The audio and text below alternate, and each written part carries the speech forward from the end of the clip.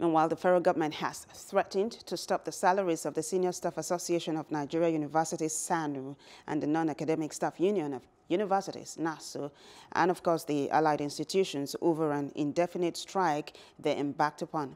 And responding to this, a General Secretary of NASU, Peter Adeyemi, said that the unions should not be compensated with the denial of the rights of their members.